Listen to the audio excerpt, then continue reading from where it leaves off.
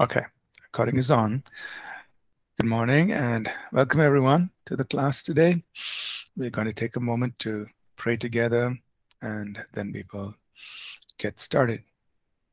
Elisha, would you please pray with all of us and we'll start? Okay, Pastor. Our Heavenly Father, we want to thank you this morning and praise your holy name Mm, for the gift of life and the many good things that you have brought our way.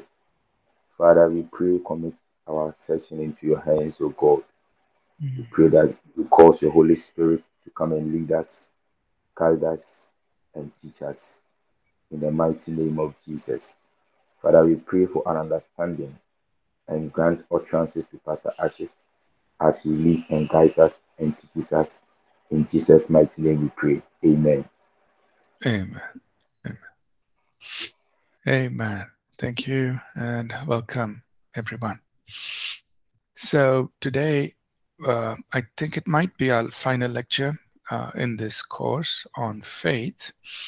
I want to just address, the plan is to address some practical side to the exercise of faith, like how do we balance faith and reason and facts? How do we work with those things?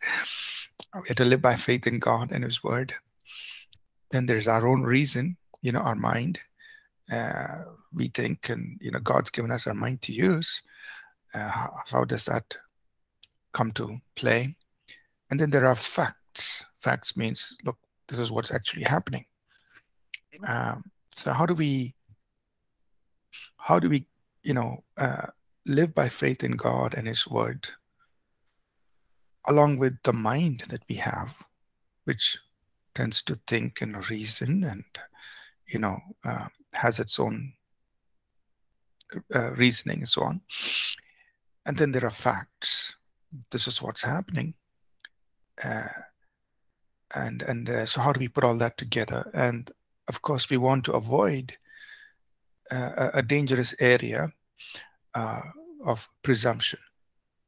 And so I just want to kind of address this practical challenge when it comes to living by faith in God in this last lecture. And then we will do a quick review, just go through the entire, all the topics we covered, so you just get a full overview of what we have covered in this course. So that's the plan for today, and let's see, whether we finish in 1 hour or 2 hours. We'll just go with the flow. All right.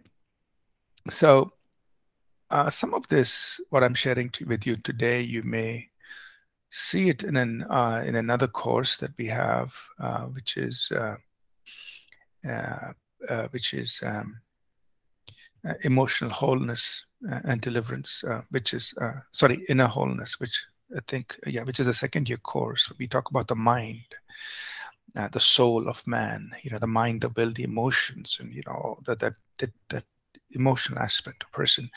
So in that course, you'll get into a lot of deeper things on how to bring wholeness to the soul.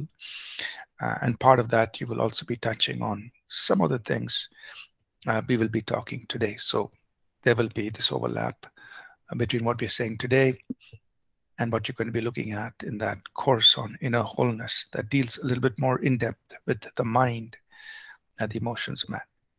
So what we want to do here in this lecture is, how do we balance faith, reason, a renewed mind, and leading of the Holy Spirit, and avoid the pitfall of presumption?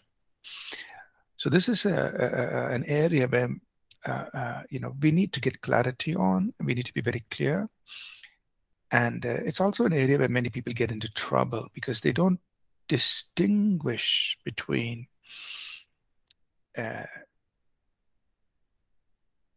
how to live by faith, or they don't, people don't believe, and I say people, I'm talking about believers, that we don't learn how to balance or how to have the interaction between faith and the mind, and how to know when the Holy Spirit is leading us and when it's just presumption, something we make up.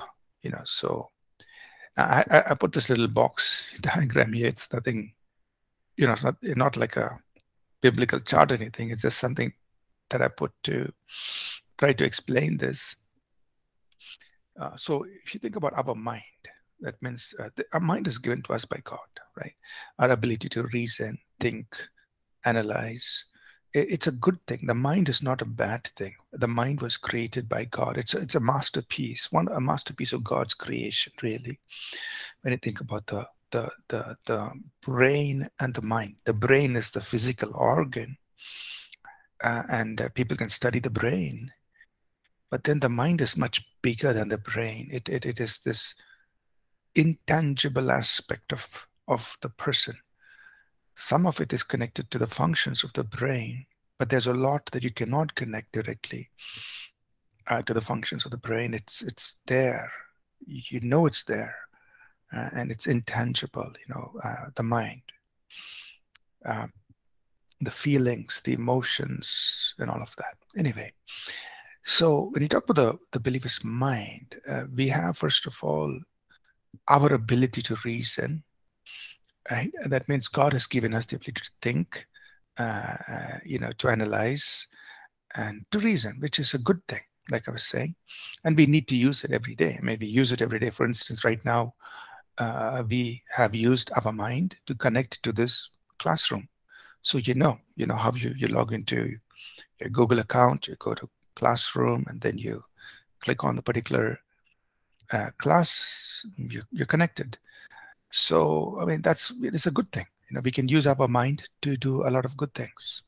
Our reason, right from the food we eat and how we take care of ourselves, the work we do, so many things in this natural world, we are using our mind, and God gave us our mind to use. It's fine. But then what the Bible is telling us is that we must renew our mind. So the believer is living with a renewed mind. That means it's a mind that is learning not to be conformed to the ways of this world, but it's a mind that is learning to think according to the ways and thoughts of God. Right? So that's the believer's mind. It's a renewed mind. It's a mind that lives by the word of God. So we begin to think aligned to the word of God. So that's the renewed mind of the believer. And as part of the renewed mind, we see there is our human reason, the reason that God is the ability to reason, which we have. But then there is the leading of the Holy Spirit, which can override reason. See, there are times when the Holy Spirit will lead us. Now, everything I'm saying, I've kind of, explained it in the text here, so you could actually read it later. But I'm just explaining this to us, right? So there are times the Holy Spirit will lead us that is beyond our ability to understand, our reason. For example, if the Holy Spirit tells us, you can tell somebody, call so-and-so right now and pray with that person. Now, you say, well, I haven't spoken to this person, maybe in 4 months. I have no idea what's going on in their life, but the Holy Spirit has put that person in your heart. You feel like I have to call that person and I have to talk to that person and pray with that person. Now, it is outside the realm of reason because you don't find any reason why I should call that person. And I haven't spoken to that person maybe for 4 or 5 months. I have no idea what's going on in their life. But right now, I feel like I need to call that person. What's happening? The Holy Spirit is leading you and me. He's leading us beyond our reason. So what do we do? At that moment, while we value our ability to reason, which God has given to us, we yield to the leading of the Holy Spirit by faith. Right? By faith. It's just a matter of faith. You can't explain it. Why do you have to, call that person and pray, talk to the person, pray with the person? I mean, there's no, logical thing to it other than the Holy Spirit's prompting you. He's put that person in your mind, put that person in your heart and says, do that. So the leading of the Holy Spirit can be outside the scope or the realm of our reason, our ability to understand, logic, analyze. And for the believer, ultimately, there is faith in God's word. That means we live by the promises and the principles of God's word. Now, why do you and I live by the word of God? It's faith. It's faith. Right? Why? Because we believe God and we believe God's word. His word is truth.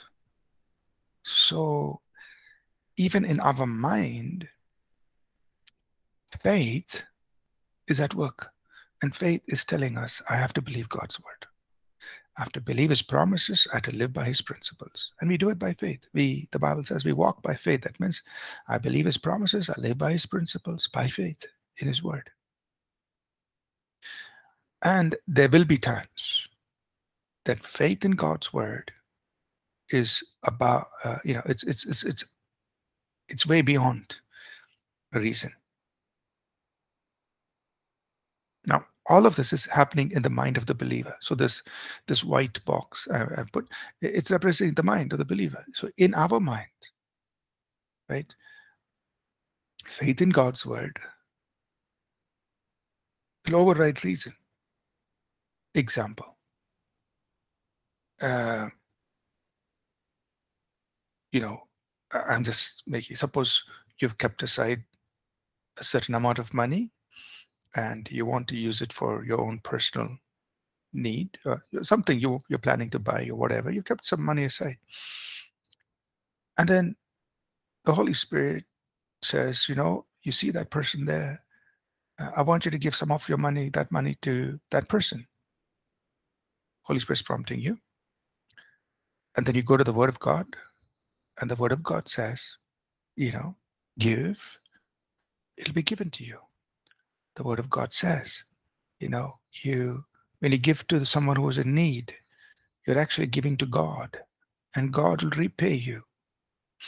Now, in your mind, the reason you kept that money aside is because you wanted to buy certain thing. So that's the mind, our mind. We have been working with our mind. We've been, doing something which is fine. But now the Holy Spirit is telling us something, and God's word is telling us something which is beyond our mind. The word of God is saying, you help someone in need. The word of God teaches us to give. And so what do? Our reason is saying, well, I've been keeping this money aside because I want to buy something. But now God's word is promising me, both instructing me as a principle and is promising me that when I give, God will take care of my need. And so in the mind of the believer, ultimately we live by faith in God's word. Yes, we use our reason. We're not saying we don't use our reason. We do use our reason. But the leading of the Holy Spirit and faith in God's word overrides our reason. So this is how the mind of the believer is at work. I mean, this is very simplistic box diagram, but I hope you understand the interactions that are going on in our minds between reason, the leading of the Holy Spirit, and faith in God, his word. So while this is happening, we must also be careful not to get into the area of presumption. Now, this is a gray area. So purposely I've put it in a gray box. Gray area means it really is a difficult thing. Now, what is presumption? Presumption is that we think that the Holy Spirit is leading us when he actually has not led us. That's one way we get into presumption. Or second way we get into presumption is when we misapply faith in God's word in a way He doesn't want us to apply, then we get into presumption. So there are two ways, main ways we get into presumption. One, when we think that the Holy Spirit is telling us something when actually He is not. Or we misapply, wrongly apply faith in God's word, then we get into an area of presumption. Presumption means I'm presuming something, I'm making an assumption which is actually incorrect. Now, when we are in the area of presumption, we are on shaky ground. When we are obeying the leading of the Holy Spirit or living by faith in God's word, God backs us up 100%. We cannot fail. We cannot fail. But when we step into this area of presumption, God is not obligated because we are outside His word, outside His actual direction. And we've got into something where we are making some assumptions and we will get into trouble. The problem is that the mind is dealing with facts. So what does reason deal with? It deals with facts. Okay, this is what has been said. And for us, we must learn to, balance these three properly.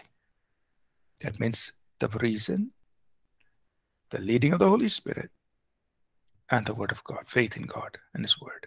We have to balance it. So example, I'll just give you an example.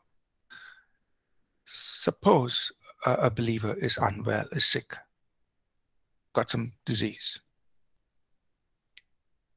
And the believer goes to the hospital. The doctor says, look, this is your problem. And we've got to, from a medical point, this is what we would do to help you. It may be some kind of a treatment, it may be some kind of medication, it may be whatever. So the doctor saying this is it. So that is fact.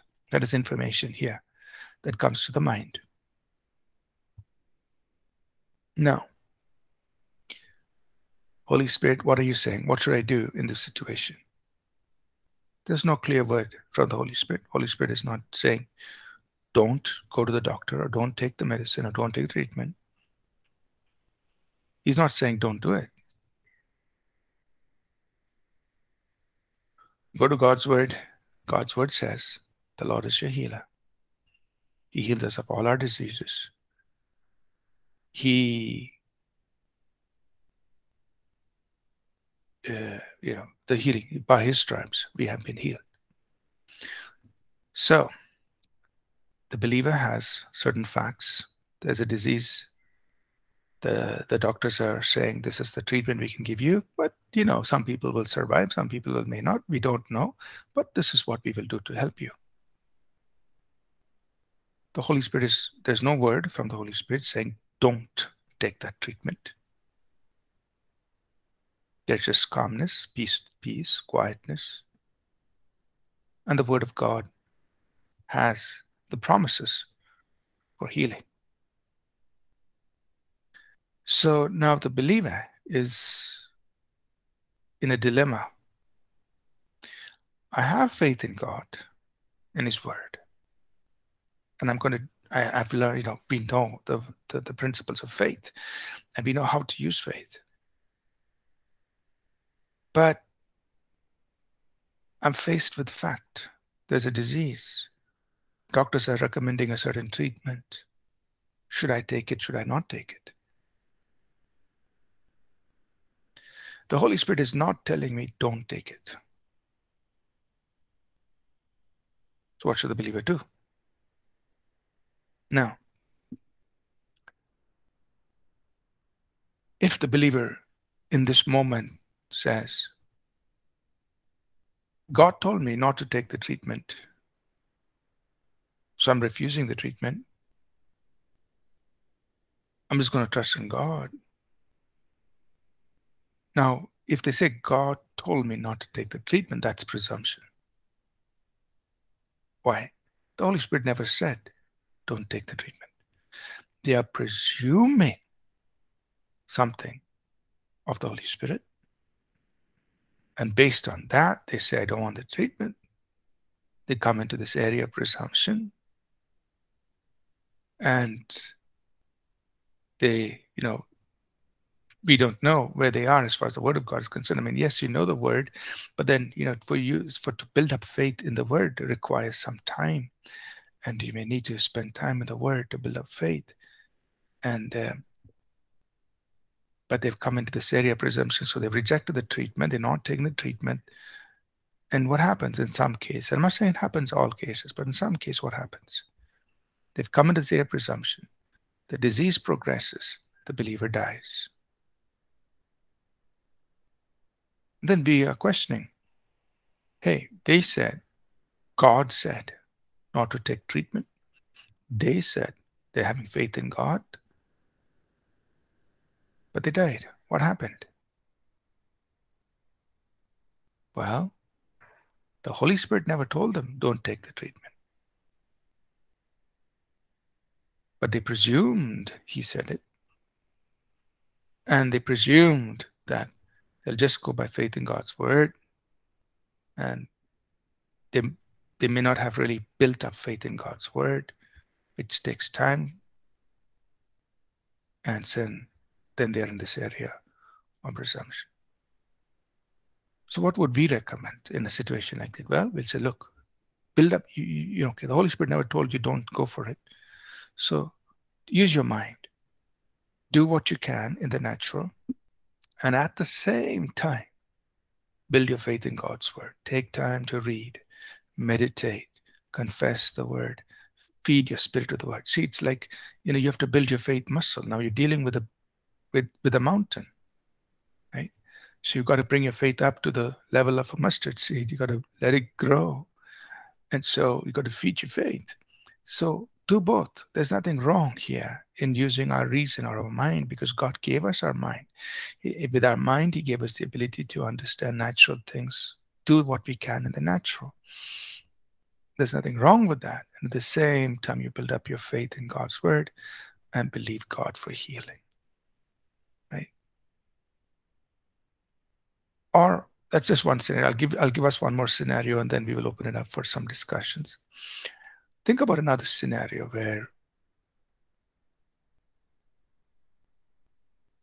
a believer reads the word of God, which says, the Lord is my shepherd, I will not be in want. The believer reads the word of God, which says, my God shall supply all your need. And so he reads the word and says, hey, the Bible says God will supply all my needs. So I'm going to give up my job. And I don't need to work. I'm just going to quit my job. And I'm just going to use faith in God and his word. And, the money will come in. Now, the Holy Spirit never told the believer, quit your job. God has given us a reason, and the believer knows, I need to work to earn money. So according to our, the mind is, you need to work to earn money. The Holy Spirit didn't tell this believer, quit your job. So there's no word from the Holy Spirit.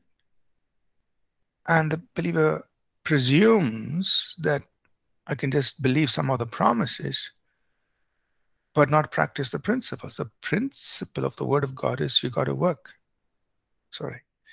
You have to work. So the believer presumes to have faith in the promises, ignoring the principles of God's word. There is no word from the Holy Spirit instructing the believer to quit their job.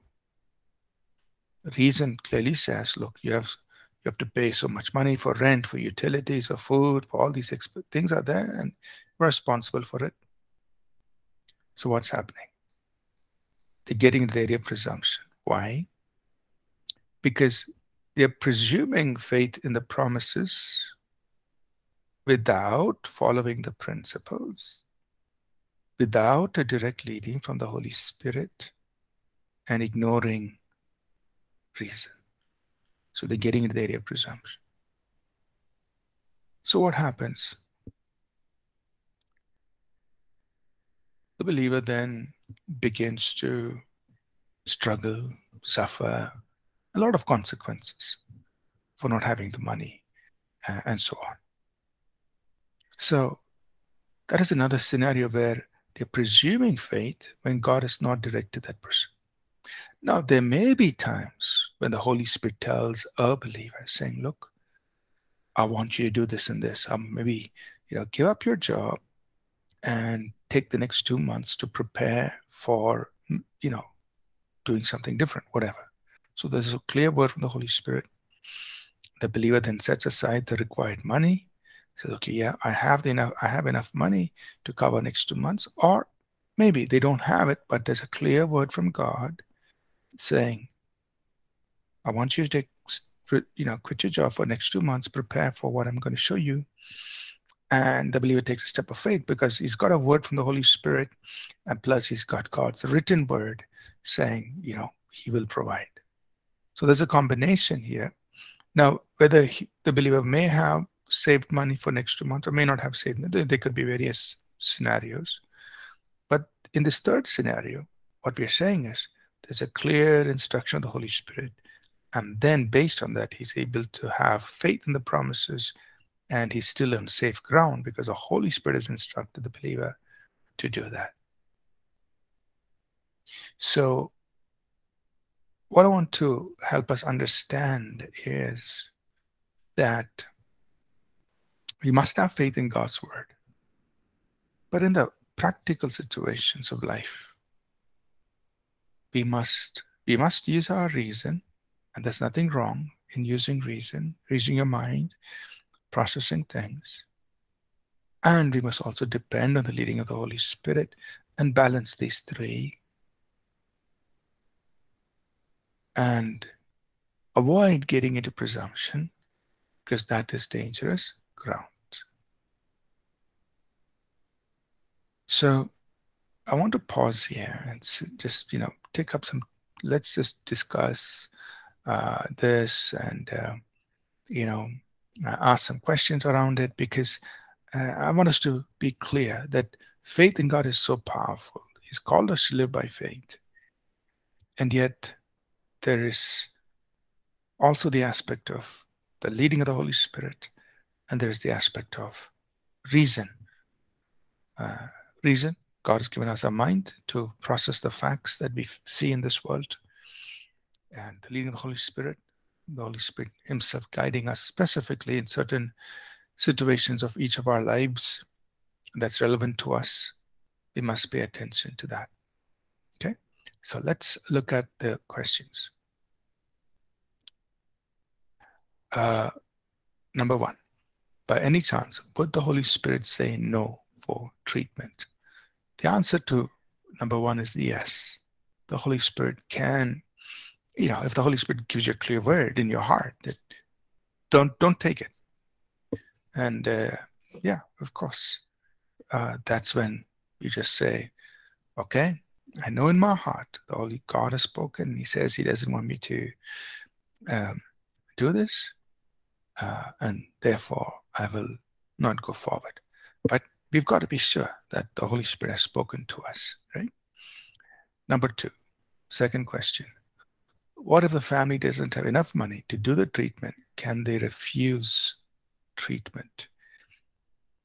If the family doesn't have enough money and the treatment is available, I think the family should make an effort to try and arrange for the money, and to see if they can find ways and means to get the treatment. If they cannot, then there's no option. If they just are not able to afford it, then sure, the only option is believe God. And that financial constraint becomes a practical limitation. And then you have no choice but to say, God, look, there is treatment, but it's not affordable and we cannot go for it. So we are limited, but you are our help and we are putting all our faith in you. and trust in you, right? And 3, in case one of our believers has acted upon presumption, we as leaders, do we stand with them in faith or correct them? If you need to correct them, how do we do it? That's a good question. Number 3. See, this is where as leaders, we need to be able to lovingly correct people. And I've done that,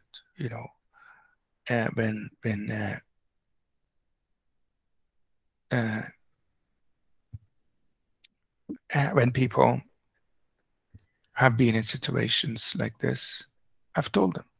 Now, whether they are willing to accept correction or not, that is something that is entirely their choice. But as a leader, it's my responsibility to tell them that, look, what you're having faith in God for is really not right. For example, if a family member passed away, and sure, maybe they died prematurely, they died before their time, and they say, okay, I'm believing God to bring that person back from the dead. Now, there is a time when we pray for resurrection. That's, I would generally say within the first 24 hours, you pray. And if God brings a person back, great. But after that, you have to be careful, because there are also legal implications for keeping a dead body in your home or somewhere to keep praying, So, okay, let's say, the funerals happen, but this believer says, no, I'm believing God to bring that person back from the dead.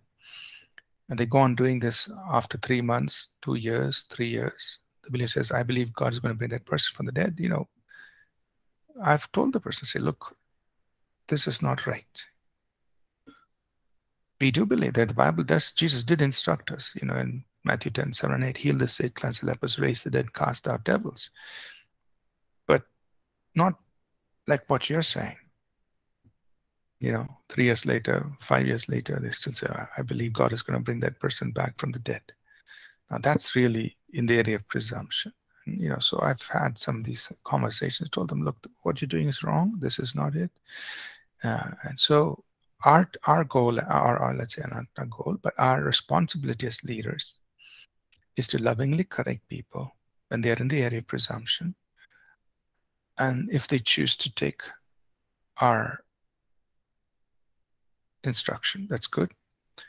If they choose to disregard it, then we've done our part, and God is not going to hold you responsible for their choice thereafter, right? So that's the response to the third. Good questions. Let's see now. Yeah. So verse 19 to 21. Yeah. So our heart is to be right before God. If the believer is, okay, next one. The believer is struggling to go against some of their assumptions and based on the above words, what is the right course of action to help someone like that?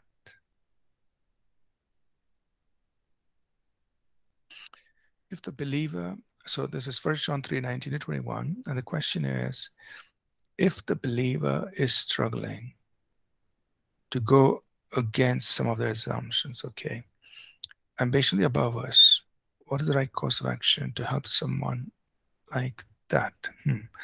So I'm trying to understand the question. So what we're saying is,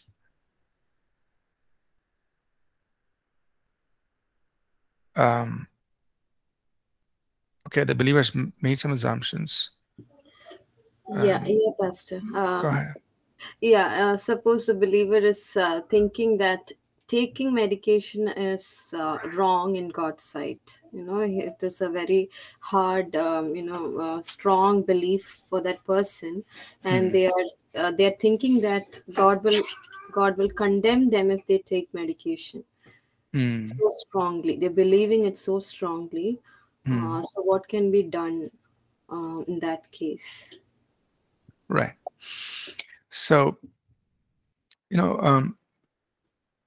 if, so there are people like this where they totally refuse any medication. Now, there are two things. One is, If a person is doing it because they genuinely have faith in God, God will heal. That's good. But at the same time, we can explain to them. And again, we don't want to, violate their faith. We don't want to violate their faith. But what we want to do is to give them the freedom to receive medical attention, give them that place of freedom. So how do we do it? So what we can explain to them is, see, even in the Bible, you find situations where God used some natural things to help people, right? So example is in the case of Isaiah and King Hezekiah. There Isaiah prophesied that God would, said, okay, God's going to extend your life. But at the same time, he said, you take this, I forget the name of the fruit or whatever it was used, and you apply it to your body. Okay. And so there was a word from God, but there was also an instruction on something the person could use to help the condition. Or when the typical example is in 1 Timothy chapter 5, where Paul tells Timothy, because of your frequent stomach illnesses, I'm just paraphrasing it in simple English, because of frequent stomach illnesses, take a little wine. So in those days, wine was used for its medical or medicinal values.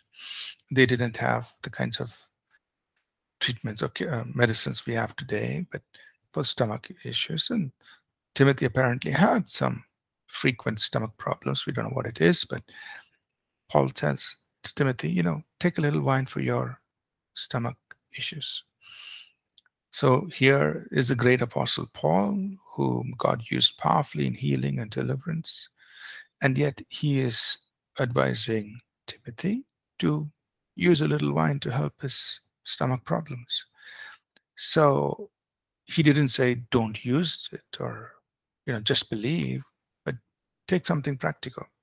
So we can give these examples and let the person know that it's not wrong in the eyes of God to use the resources God has given to us to help our bodies, while at the same time we continue with faith in God and His Word. So there's nothing wrong. But the final decision will be theirs, that, and we respect that. If they feel very strongly they shouldn't take medicine, okay. Now, the outcomes, we've seen both, in the sense there have been some outcomes where people die because they refused the help that was available. And then there are some outcomes where, through their faith in God, they come out well. And thank God for that. But from our side, what can we do? We can show them biblically that it is not wrong to use whatever natural help that is available, while we also continue with faith in God. And we find this, both Old and New Testament, these two examples. It's fine. Thank you. Thank you, Pastor. Okay.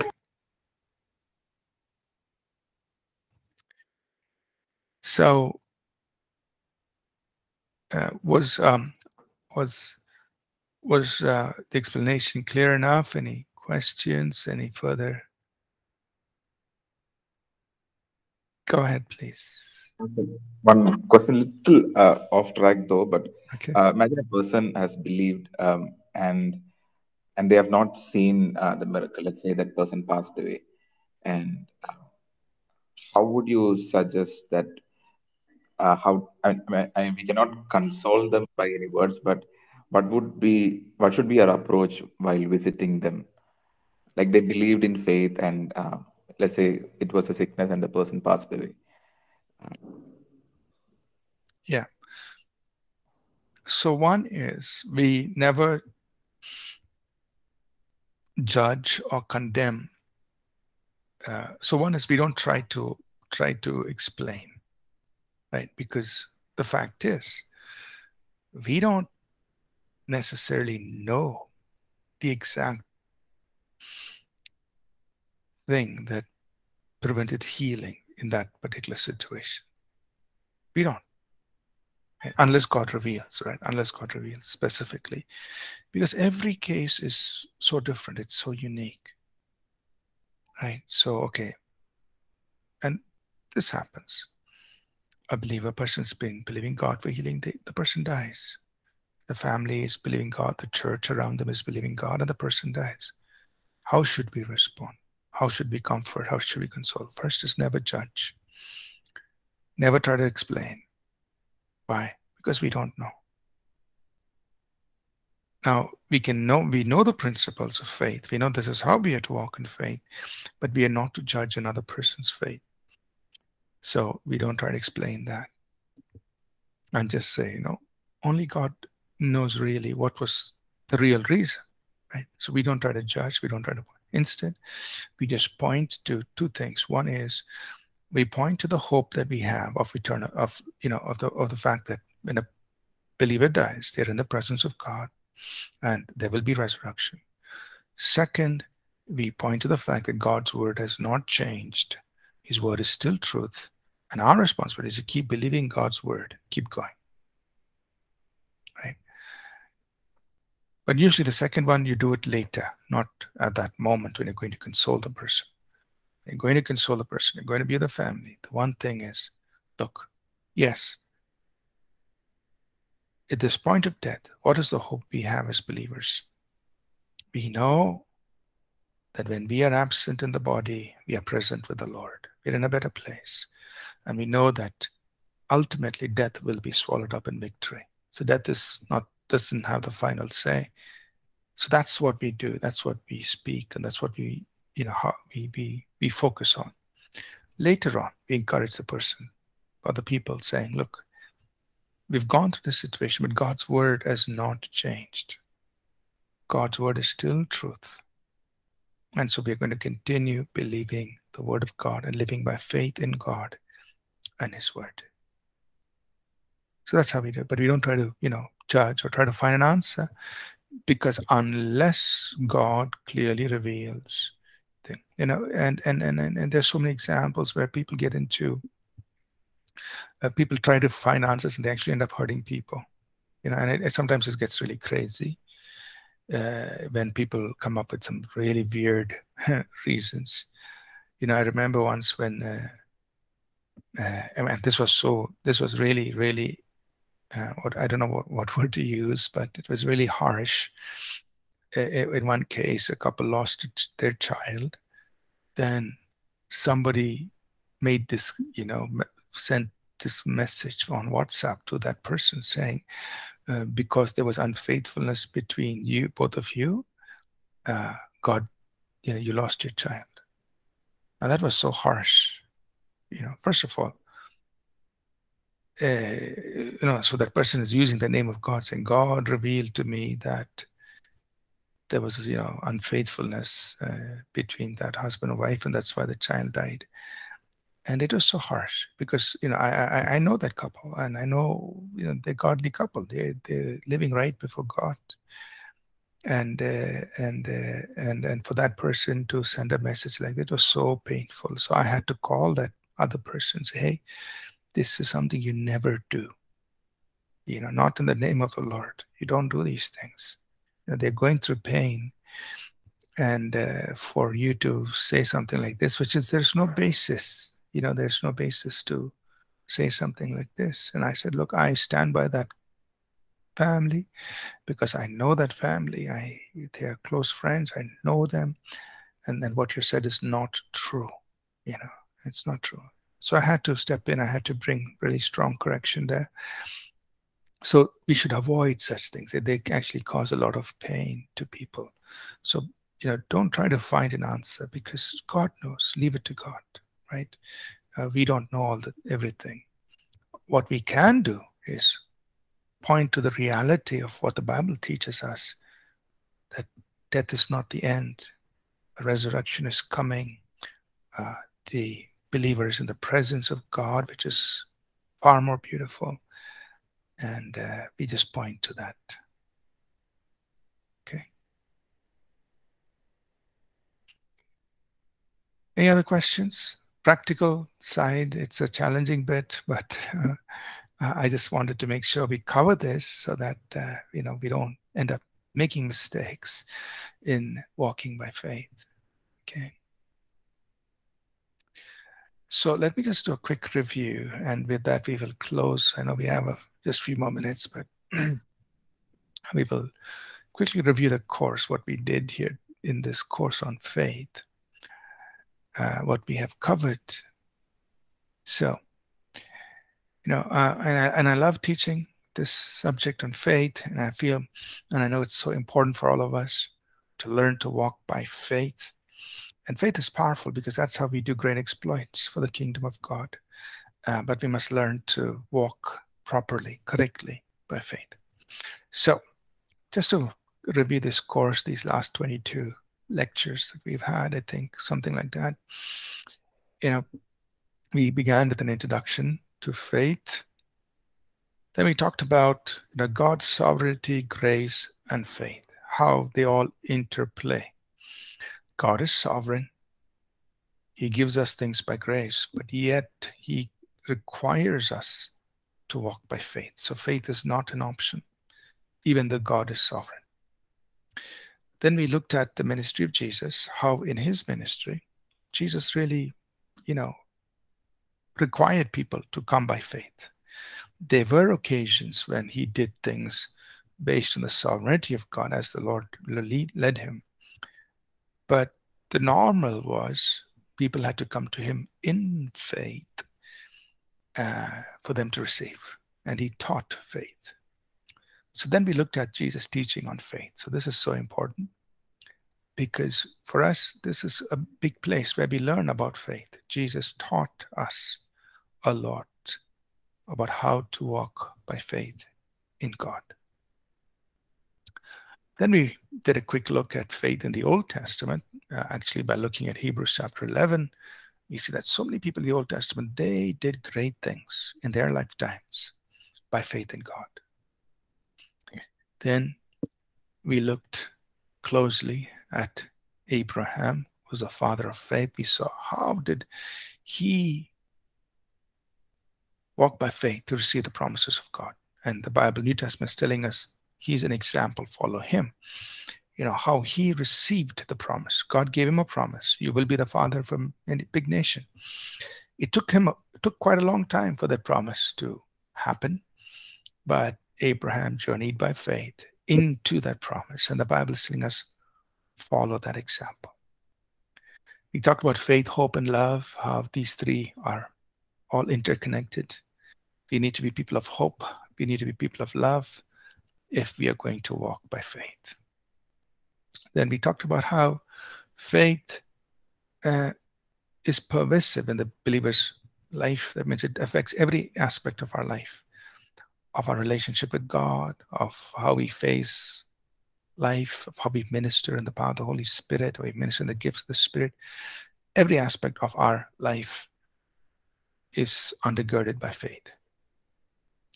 We talked about nurturing our faith, that essentially we nurture our faith with the Word of God. We nurture our faith by being around people of faith. We nurture our faith by listening to testimonies of faith. That just builds our faith up. We talked about the basis for strong faith. That means, to have strong faith, we also need to be grounded in certain other truths. We need to be grounded in the finished work of Jesus on the cross. We need to be grounded in the integrity of God's word. We need to be grounded in our identity in Christ.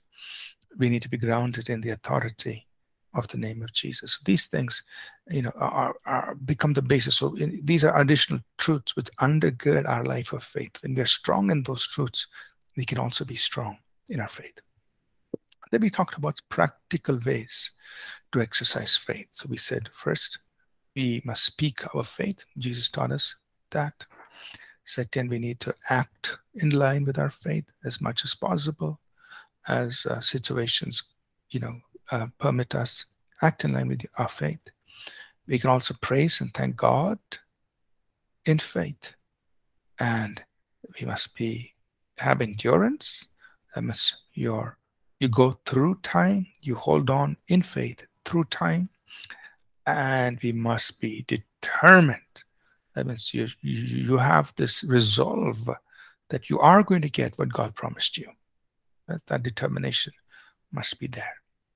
And of course, everything must be done in love. So love is important. We don't do it out of hate. We don't do it out of competition. We don't do it out of pride or jealousy. No, everything we do in love. Then we did this. Like I mentioned, this was kind of the most important lesson. It's kind of summarizing everything we've talked about in 8 steps. Just okay. Let's put everything together in 8 simple steps. How to exercise faith. Right? So if you want to quickly remind yourself, or how do I do this? Go to this chapter, how to exercise faith. It kind of gives you those 8 steps. This is it. You do this over and over again in different situations.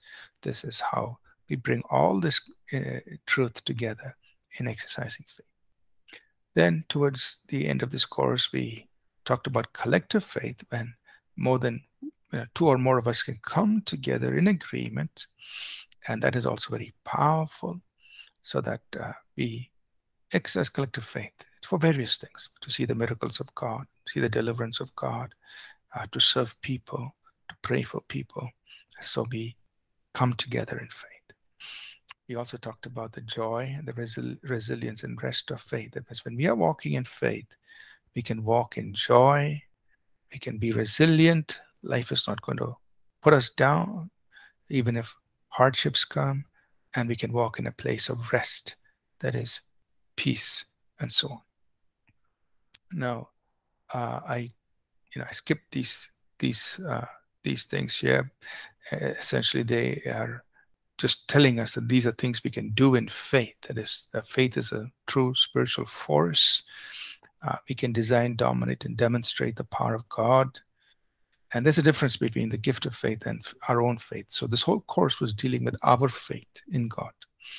In the class on the Holy Spirit, you will learn about the gift of faith, which is something the Holy Spirit imparts to us in that moment to do something specific.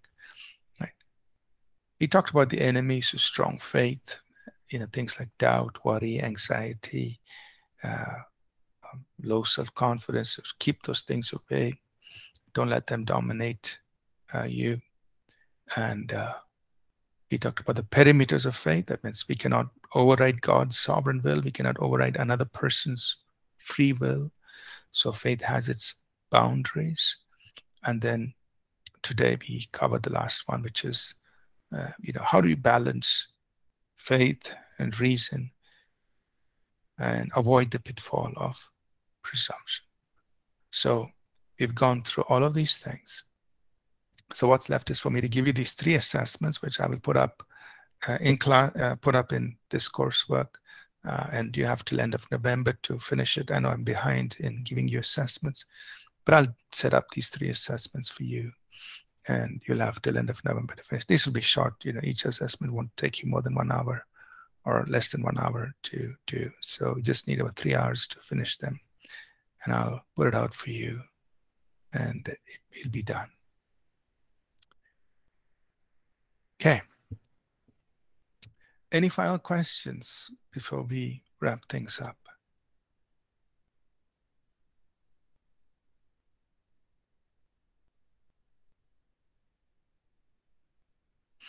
All right, so here's what we're going to do. We will close today. Just look out for these 3 assessments that I'll put up in the Google Classroom. And for those of you who are doing it on e-learning, I'll put up these same assessments on e-learning, so you do it wherever you're learning the course. They're going to be short assessments. Each should be just about 1 hour or less to do. The due date will be the end of November 26th, so you have plenty of time to do it. So that's it. We are done with this course on faith. I want to encourage you to please, just review the notes, review what we have learned, and practice, live by faith, apply it into your life and situations. Okay, last question there. Brother Manohar, you have a question? Please go ahead.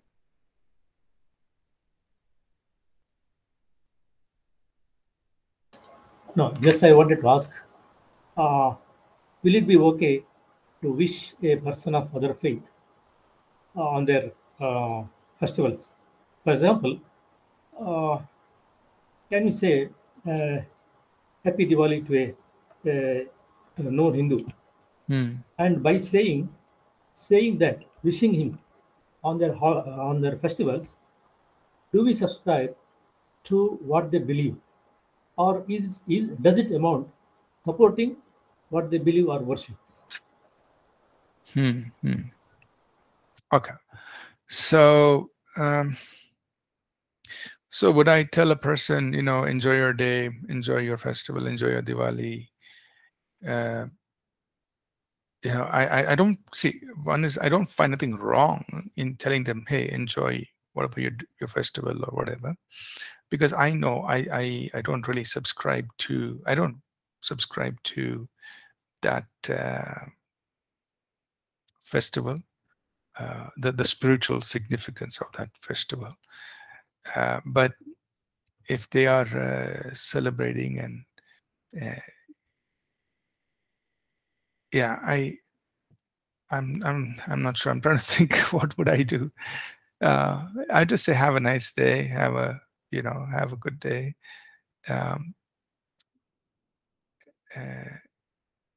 Or yeah, I guess it's also depending on what the festival is, right? If it's a Diwali where it is celebrating something very spiritual, then I would be careful, because I don't want that person to think I'm subscribing to that festival.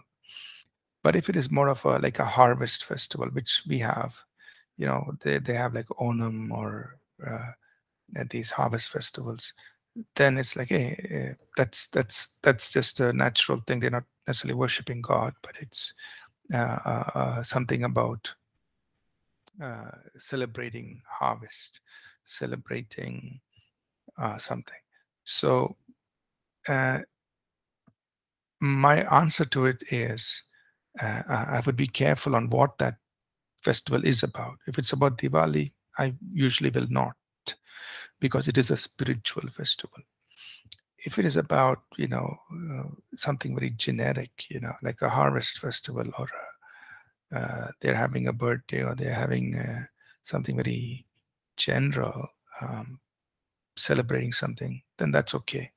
But if it's very spiritual, then I would avoid it, because even though I definitely don't subscribe to the spiritual significance of that festival, I don't want to leave a wrong impression that by greeting them for that festival, I'm actually subscribing to it, right? So I want to avoid that confusion. So I just say, hey, have a nice day, enjoy yourself, whatever, some general thing, but not necessarily greet them for that particular spiritual festival. That would be my approach, and I don't know if I'm right or wrong, but that's kind of how I feel. Thank you, Pastor. It is clear to me. Okay. It is clear. All right. Thank you. Thank you. Thank you, Elisha. All right. Thank you, everyone. We're going to just take some time to pray, and we will close in prayer. I just want to thank all of you for being part of this journey in Bible College. I wish all of you were physically present and we could sit in a classroom and interact that way.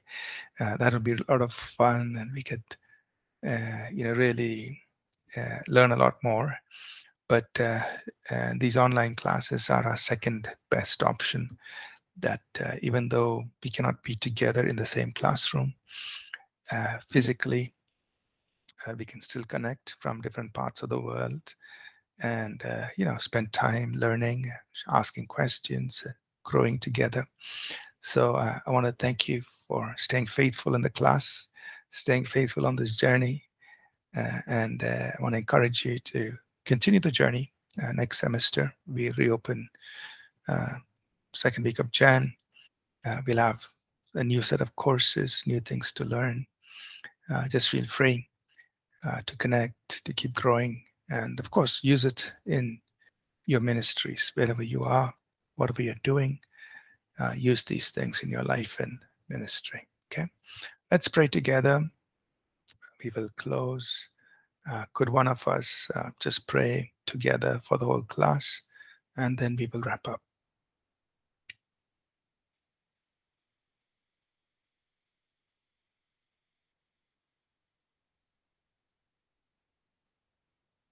Who wants to pray?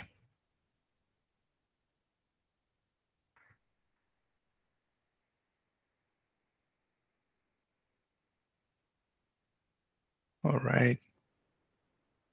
Everybody, go ahead, Sid Kanu. Please pray. Hallelujah, hallelujah, hallelujah, hallelujah. Thank you, Father. We come to the throne of grace. Thank you, Father, the time you have given us, all the thing we have learned about faith, Lord, that it should be used for your kingdom expansion and your work, Lord. Your not our name, but your name you glorify, Father. Thank you for Pastor. Thank you for all the students that we have learned today about faith, and our course is almost over, Lord. Whatever we have learned, it should be used for your kingdom expansion, and your servants will be used mightily, Lord. Whatever we are be learning, we are be equipping with, Lord, the knowledge we are getting here. Thank you for all the privileges, Lord, you have given us this day. In Jesus' name we pray. Amen. Amen. Amen. Amen.